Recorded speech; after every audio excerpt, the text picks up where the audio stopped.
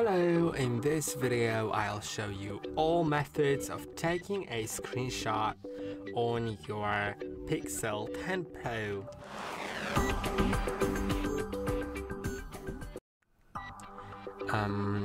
To begin, let's go with the first method, which is simply pressing on two buttons at once, power and volume down. And that takes a screenshot in the easiest way. You can see when I go into it, I can click on it and edit it. I can, for example, crop it, but I can also draw on it.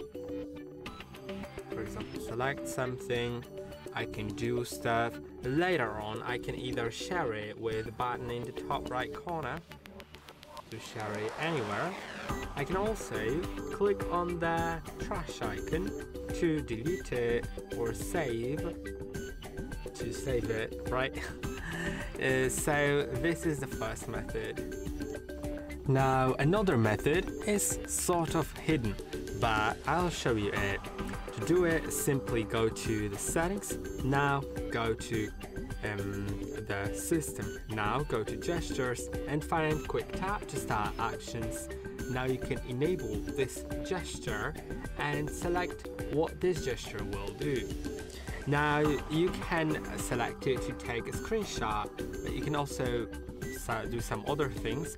The video is about screenshotting, so in order to do this action you will need to double tap on the back of your phone, and that will take a screenshot. So yeah, like, you need to get used to it because it's not the easiest way, but it's not the easiest like when you do it for the first time. But double tapping should technically work. Yeah, it's always like that. Okay, I did like the double tap on the camera, but it should work. Hold on a second, I'll try it a few times because like I've been doing it on different phones and it's always in like different places, so just make sure, and then I'll show you where to tap. Okay, so it works best if you double tap it around the Google logo, and you need to be outside of that setting app, so it actually works. Well,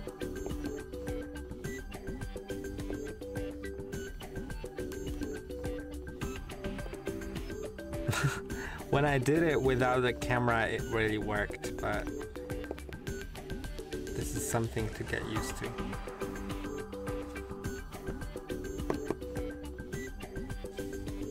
Well, maybe I'm too harsh on it. Yeah, just like not that strong tap.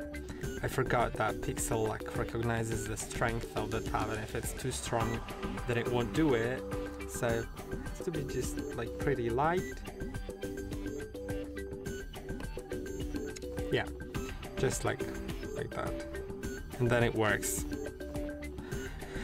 But also you can require stronger taps, and now for it to work, you need to be a bit stronger.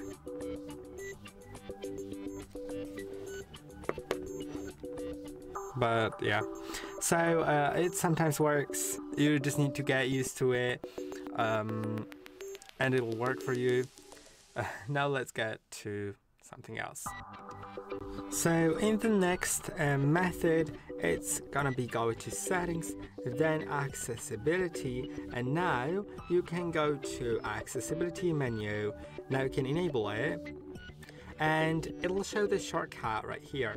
If you don't like a shortcut, you'd rather something else, you can click here and set it to an accessibility gesture instead of shortcut.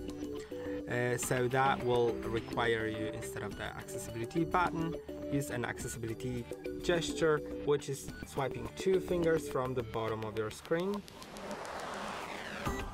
like that, and you can see it opens what the accessibility button would do. Also, it's also volume keys when you press and hold both volume keys, but it's basically the same as you would press and hold the volume and the power.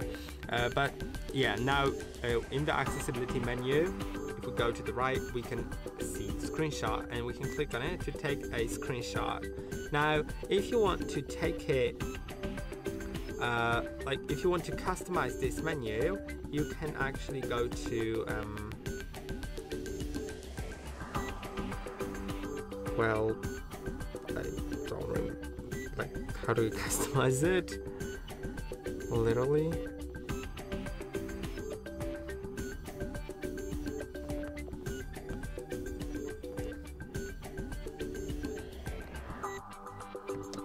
Okay, turns out you cannot customize it. In the past, I remember it was customizable, but now it's not.